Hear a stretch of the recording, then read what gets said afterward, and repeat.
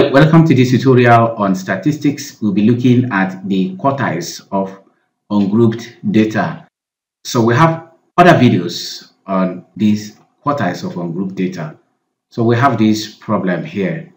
Given the data set 48645391 10250719 and 8, find the first, second, and third quartiles. In our solution to this problem, we are going to arrange the numbers in ascending order. So the smallest number there is 0. Then we have 1. We have 2 ones there. So you have 1, 1. And then the next number is 2. And 2 is appearing once. The next number is 3. 3 is also appearing once. We have 4. 4 is appearing twice. So we have 4, 4. The next is 5. 5 is also appearing twice. 5, 5. The next is 6. 6 is appearing twice. 6, 6. 7. 7 appears once. 8. 8 is appearing twice. 8, 8. 9. 9 is also appearing twice. 9, 9. And then 10.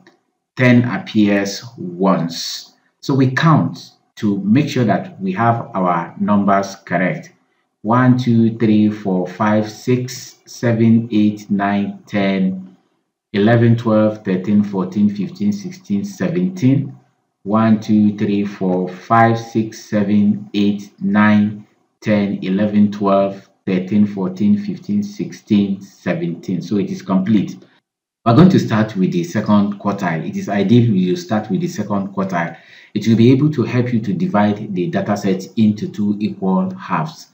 Since we have 17 items, 17 divided by 2 is 8. So we are going to have only one number in the middle. So we get the first 8 on one side. 1, 2, 3, 4, 5, 6, 7, 8. Then we get the last 8. 1, 2, 3, 4, 5, 6, 7, 8. So we see now that we have this 5 in the middle. So it is also known as the median. So the second quartile, which is Q2, is equal to 5. Remember, it is also known as the median. So with this, we go with the first quartile this time around. The 5 has divided the data set into 2. The first 8, where we are going to get our first quartile, and the last 8, we get our third quartile.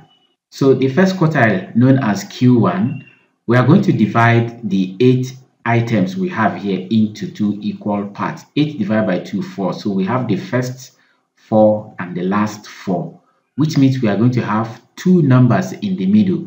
Since we have 2 unequal numbers in the middle, what we do is we are going to add the 2 numbers and then divide by 2. So 2 plus 3 gives 5. 5 divided by 2 gives 2.5. So 2.5 is the first quartile. So we then go for the third quartile, which is Q3. We're going to get our third quartile from the last 8. So we also divide the 8 numbers into 2. So we have the first 4 and the last 4. Again, we are going to have these 2 numbers in the middle. Since we have the 2 numbers in the middle the same and equal, so we are going to just have our third quartile to be 8.